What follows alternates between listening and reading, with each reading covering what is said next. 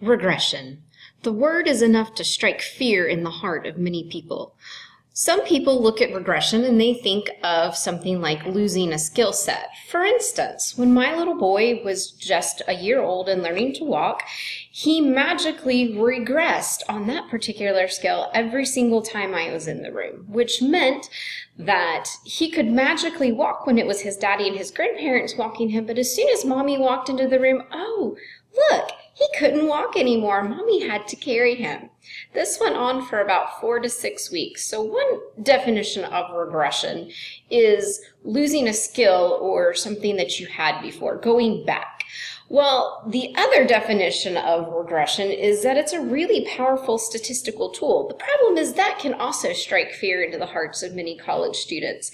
If you are in that category, fear not. I'm going to help take the fear factor out of regression. It's a pretty simple analysis. It's super powerful and it's super useful to you in your business career. So what I find the best thing to do before we dive into the regression equation is to define the variables in the regression equation. And so the first thing you have is X and Y variables. And the first thing you've got to remember is which one is independent and which one is dependent. And the best way to remember that is X predicts Y. Your independent variable is what you're using to predict your dependent variable. So X is your independent variable, Y is your dependent variable. So X predicts Y. Three other terms that are important is beta, or for the first is beta, and the beta is simply the slope of the line in a regression equation. A is where the line crosses the y-axis, and R squared is the amount of variance explained by the model. If this still sounds like Greek to you, let's look at a basic regression model and see if we can help clear some of this up. So this regression model is using the square footage of houses to see if it predicts the selling price of that particular house. So notice we have our points plotted on a scatter graph and we have a line going through that best connects them. This line is our regression line, okay? We also have a regression equation up here.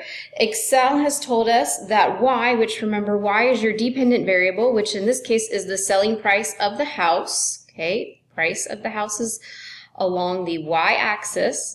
So Y equals 99.64x plus 4,853. So let's break each of these down. So what this is telling us is that the selling price of the house, Y, equals 99.64 times X, which is the number of square feet in the house, plus 48,053. This 48,053 is the y-intercept. That is where this line would cross the y-axis. And if you kind of draw this out, you can kind of get that approximation. It would cross the y-axis about right here, okay? And so what that would tell us is that we could plug in a number for square footage of a house. Say we can make this simple. We can plug in 1,000 square feet. And then we know that the selling price of the house would be 99.64 times 1,000 plus 4,853. I'll give you a minute if you want to write that down and solve it or plug it into a calculator. All right, so you should have gotten a solution that was $147,693. So that we would predict the selling price of a 1,000 square foot house at $147,693. Now, the next question we start to ask ourselves is how accurate is this regression model? And this R squared is a really useful piece of information about our model. In this case, in this given sample, this R squared tells us that the square footage of the house predicts 92% of the change in the selling price. See this 0.92? So that would be 92%, 92.33% if we want to get really technical. So 92% of the selling price of these houses in this model are predicted by the regression equation. This generally means that you have a pretty powerful regression equation. So great, let's just slap this thing into let's just slap the selling price of any house into this equation and it'll work, right? Maybe not. This is only one factor in the regression equation. In fact, if you look at the samples that were used, it's not even a huge number of samples. So maybe these samples are good for, let's say, Lakeland, Florida. They might produce reasonable selling prices for houses. But do you really think that a 2,000 square foot house in Lakeland, Florida is going to sell for the same amount as a 2,000 square foot house in the middle of New York City? I don't think so. So you have to know things about your data, like where it was collected. What's the range of the data? Look, this data ranges from a bottom of 2,000 square feet to a top value of 3,600 square feet. If we had a 500 square foot condo, do you think it would still accurately predict it? It might, but we don't have any real data to support that one way or the other. Again, what about a 10,000 square foot mansion? It might be accurate in predicting it. Then again, it might not. That is a term called generalization, and with regression, it is important that you don't just assume that the results from your data sample will generalize to other groups. So it's the more different the groups are from your sample, the less likely your data is to generalize. In fact, that's one of the reasons that a single study doesn't really prove anything ever. In fact, if somebody says a new study proved, you can kind of stop listening right there because they don't know what they're talking about. A single study literally proves nothing. It can indicate that something might be true, or it can indicate that something might not be true. But it literally does not prove anything other than that for that one sample, those are the results they got. You can't generalize that to any other population.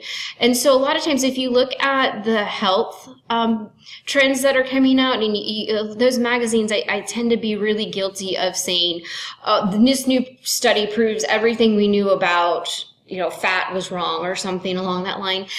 No, that's really not how it works. They might present a new interesting piece of information, but they don't prove that the rest of the studies are automatically wrong by their new results. There might be something different in the population that they are looking at. They might not have had good procedures in their study. You don't ever base major decisions off of one single study. So again, just a little help tip from Dr. Stuckey. Anytime somebody says the new study proves something, they don't know what they're talking about, and you don't have to listen to them. All right, so let's go back and let's talk about this little thing in regression called outliers. Now, we don't have any major outliers on this data set, but you do have a couple points that are maybe more off the line than others. These can be sometimes as interesting to go back and look at as the points that are actually on the regression line, because the underlying question is, what's different about these points that makes them not fit the rest of the data set? So in the case that you have a data set where there's a bunch of outliers, you've probably missed something. There's probably another factor that you need to explain the data better. For instance, in our house example, what if we had combined housing from Lakeland, Florida and New York into the same model? It would look like our square footage didn't do much predicting because you would have outliers all over the place. Okay, it would look like your model was terrible. So, because you would have Lakeland way down here and New York probably way up here where we don't even have numbers on this particular graph. So what you would get is a line probably somewhere in here that didn't fit any of the data.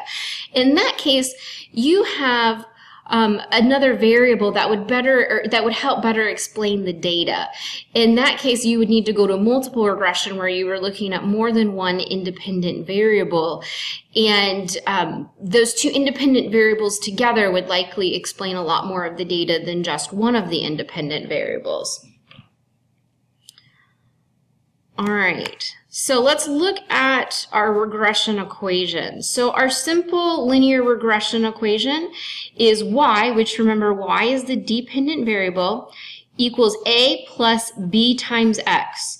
So y is our dependent variable, okay?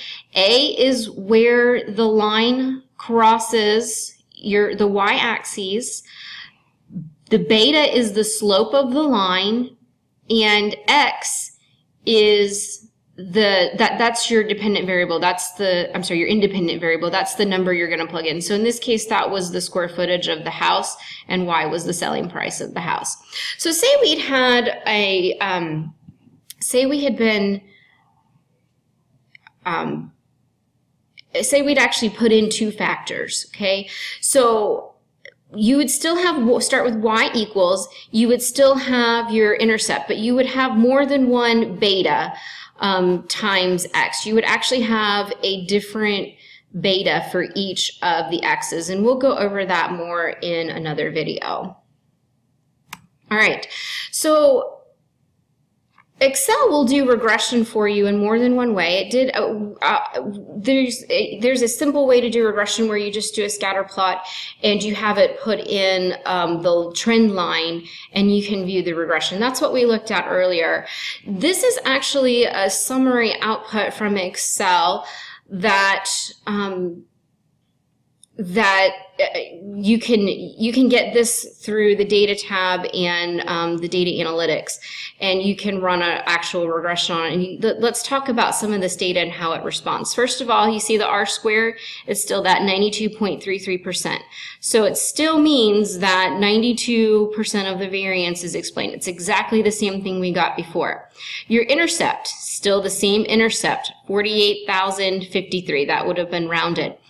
Your the coefficient, the beta for the square footage is still that 99.63. Now, it does also this does give you more information. For instance, it gives you the overall significance of the model. So the significance F, this is like important. If this is 0.05 or below, it means that there's a 95% chance or a 95% chance or above that this regression equation actually is significant in predicting the dependent variable. So that you want this to be 0.05 or less. It needs to be 0.05 or less. And if it is, then it means that you generally have a decent model. You also want to look at the p-value over here for each of the statistics. So you want the same as, the p-value is the same as this F, you want it to be 0.05 or less. If it's more than that, it probably means that that particular variable is not a good predictor of the dependent variable. So that independent variable is not a good predictor of the dependent variable. So let's look at this intercept. It actually, even though our model is significant and the square footage definitely is predicting, the intercept actually isn't significant. And you can see the lower 95% to upper 95%. In other words, in order to get it in the 95% confidence interval, it could range from negative 44,000 and change to 140,000 and change for the intercept. That might explain some of the oddities we saw and why the independent variables didn't line up. That might account for something like the plot size of the land. Obviously, something with more acreage might be more valuable than something with less acreage, or it might account for area of town. We just don't know. There's not enough information. The other thing you need to look at is the standard error. When the standard error is really high compared to the coefficient, then this might not be a good variable to trust. And again, you look at the intercept. The standard error is almost as big as the coefficient. That means the intercept isn't necessarily trustworthy. The standard error for the square footage is fairly well done.